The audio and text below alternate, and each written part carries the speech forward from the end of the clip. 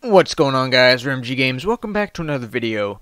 And if you saw Raywork's latest, well, not latest, I want to say his last Wednesday stream, which was on September 11th, you have noticed me with the gigantic fire thing around me. If you have no idea what I'm talking about, let me play the clip from his stream real quick. Still don't know how you do that. Of course, random games. Got the craziest looking commands going on around him. Is that like a lot of entities? Oh wow, that's 160 entities. How many different commands is that? Using a function with a bunch of commands. That looks pretty wicked. 74 commands. I'm gonna have to watch that video. Yeah, you need to make a video about this random games. Reminds you of the eventually? Cool. So yeah, it looked like that. Now, to create this, you're going to need a couple things. Google Sheets or Microsoft Excel. Functions, access to the game data packs, and some math knowledge. Sorry guys, you're going to need to know a little bit of math for this. But let's hop out of Minecraft, go to my desktop, and I'll show you guys how I did it. Alright, so as you can see, here we are in Excel. And you see I have a table set up. Now, I'm not going to give this to you guys because if you know how to use Excel or Google Sheets, you can do it yourselves. It's not that hard. I'm going to walk you through it. So, first thing I have here is run. And this is the command that I'm running. This is particle smoke. And it's just at the location of the XYZ that I'm calculating over here. So we're just going to use tilde, tilde, tilde over here. Now, we have scoreboard, angle, X, Y, and Z, and then command. This is automatically generated through this stuff, but some of it's a little extra. You don't need all of that. XYZ is automatically calculated based on the angle, and scoreboard is set manually or just 1 through how many lines you have until you get to 360 down here, as you can see. So this works off an angle in degrees. So 0 degrees is 0 in X, 1 in the Z. So if I look over here, so if I click F3, you can see the red, green, blue. I want to prepare for this. Hold on. Red. Where's red? Red, green, blue. So this is red. This is green. And this is blue. Blue is Z. Red is X. Green is Y. So we're going to start over to the right. And it's going to, because normally degrees are calculated this way for positive, we're going negative degrees. So it turns this way. As you can see from the particle, it's turning clockwise. So we have to use negative degrees. And this is using the cosine and sine functions, and y is just a fixed value equals 0.7. So, as you can see, we have x. This is round to the 4 digits. So we have angle. So 0, -5, -10, all the way to -360. We have the scoreboard, or what scoreboard value to set for each particle. Now, if I wanted to do multiple particles, you divide this from here to 72. In this case, because that is the number just before 360. 72 would be, 1, 3, 4, whatever you want. Divide that into groups. And then if you do every 4, 72 divided by 4, that is 18. So we go 18, 19, set that to 1. And then if we autofill all the way down like that, it will automatically set every other one. So there's 4 groups, basically, of scoreboards now. Now, in angle, we have that, I already explained, X, Y, and Z. Okay, so we're rounding a number, which is the sine value of this number turned into radians times 1. That 1 is just the radius. We can change that anytime we want. Or you can change that to another function, whatever you want. But this is where you would write your X and Z and Y functions if you copy this into Y as well. In this... So ignore that and ignore that, basically. All you need is sine radians d2 times 1. However, it gives you a ton of decimals, so I just have it round to the 4 decimals that I need. It's good enough. So we have that for x. Y is just a set value. Z is cosine instead of sine. Same exact thing, though. And now we have the command. So if it's not the last command, which is what this does, basically, so it checks the command underneath it. For instance, if we go all the way down, there's nothing below this, so it has a different command. But if there's something below it, basically it does execute if score as particle matches, which is right here, and then C2, so that will look at the scoreboard over here on the far left. because I'm selecting this box, not this box, even though it's highlighted blue. C2, so it checks the scoreboard, positioned, and then it gets the XYZ values, run, and then it runs the command right there. Now if it's the very last one, come down here, execute if score the previous one, so in this case it's 18, matches that, scoreboard players reset it, so it starts the clock again. So it uses a scoreboard as a clock named particle, and it uses a tag, because execute if score at S. So I'm using actually a couple functions. So basically, let's do something real quick. So I have a couple things in here. Let's get summon arrow one.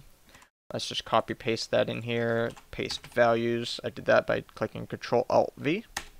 So now I have the summon command for the arrow in there. This will summon an arrow with 1 meter per second upwards velocity. It can be picked up, but that doesn't matter because it has a life of 1200, which means as soon as it touches the ground, it's going to despawn. Fire for 300 ticks, and color -1 is a bug in 1.14 where it has weird blue particles around it, so I just gave that to get rid of it. So now we have that, and it should autofill into all of these commands. Let me just expand that out so you can see. Execute, blah, blah, blah, summon arrow, and then the rest of the command. Now, if we want to change X and Z, we can come into here. Let's set the radius to 2. Let's set the radius here to 2 as well. And let's use, instead of using 1.7, let's use a function for y as well. Or we could just, yeah, let's do a function. So if we round the sine of the radian value of the angle to 4 digits, but then we multiply that by 1/2. So that will do, we could do this. So we could do radians times 4. So that would be 4. It will go up and down 4 times within 360 degrees. And then times 1/2 is the actual height difference, because that's after the sine value. And then do plus 0.25 to bring it so that the bottom of it is 0. So we'll do that. And then we'll take these boxes, autofill all the way down by holding that little box on the bottom right. You see all these numbers change. You can see the lowest number is 0. For y, where are the y values? Oh, it looks like I'm a little high, but that's okay. 0.25 is the highest, so we can actually get rid of that, it looks like. Let's fix that. 0.25 here. Let's just set it to 0. Now if we fill... Oh no, it actually still is negative in some spots, whatever. So I'll show you without the... So it's just 1/2. And then these, so let's do every -1 degree. So let's autofill all of that. So let's get these 2 boxes, because I want to get the scoreboard, the angle, X, Y, and Z. And then we're going to go all the way down. And this is going to replace all the scoreboards. And that's a lot of them. Not enough yet, because we have to do 360 of them. A little bit longer. 360. So we can delete those. Now you have all our commands. Let's split it up into groups of 4. So 360 divided by 4. That's 90, of course. So if we go all the way to 90 now, right there, 91 is the next one, set that to 1. Now we see 1 here, autofill that all the way down to 360, and it will fill it into groups of 90. Ignoring the bottom one, we don't care about that. All we care about is this, because it says score player set. If you're set to 90, 0. So if we go all the way back up, we can copy all of these commands into our function, right? So let's go over the function. So let's open up the data packs folder. So if we go into the world, go to data packs. I have a data pack here, data. Now Minecraft tags functions. It has a load command, but I'm not using it, and it has a tick command, which is running the rendered games tick, which is this file right here. So execute as @e tag equals particle. This is how you target what entity you want the circle to be generated around. @s run function, run the particle, which is this.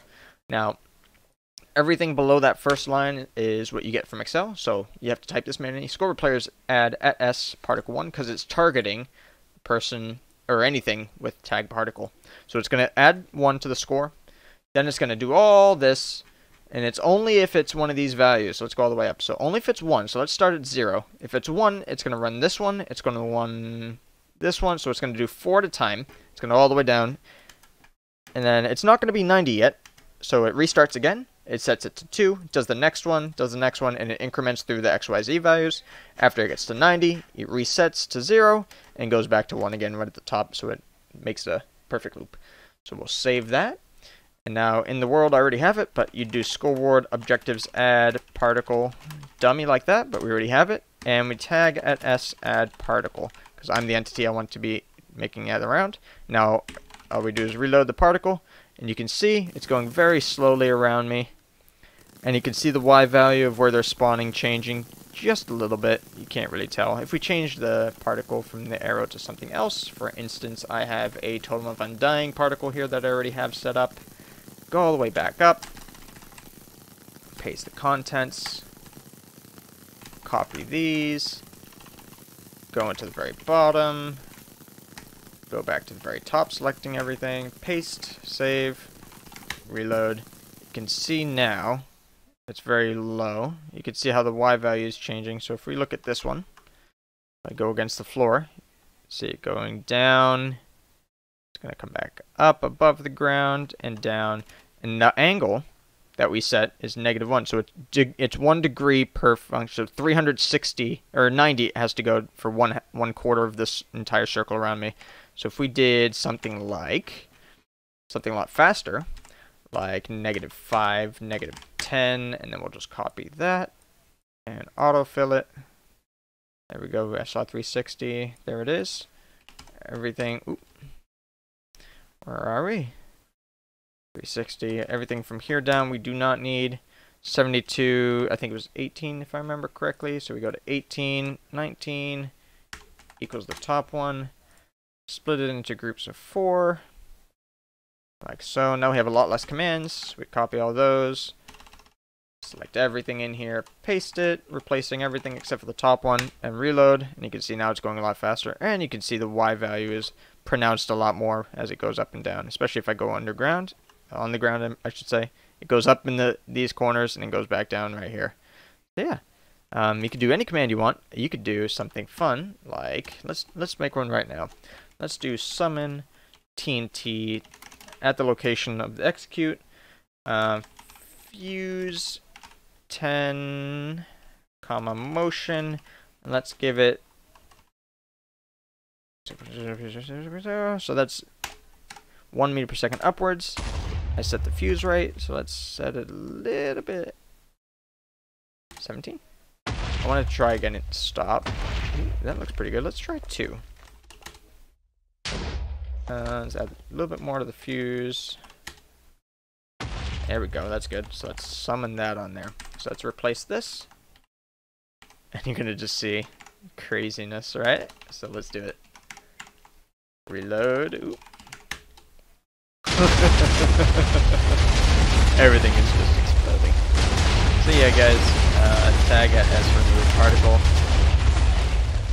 I blow everything up. So let's summon a chicken. Let's do that. Let's summon a chicken. Actually, no. Let's do a bat because it's gonna fly around. Let me find the bats. Dynamite. Where's the bat? Nope. Nope. There it is.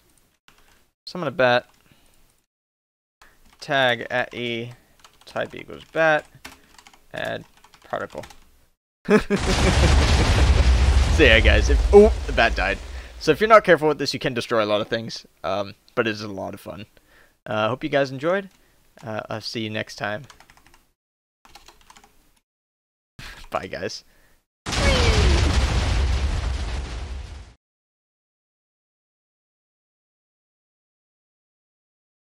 What's going on, guys? Hey guys, welcome back. Ooh, I don't know. There we go.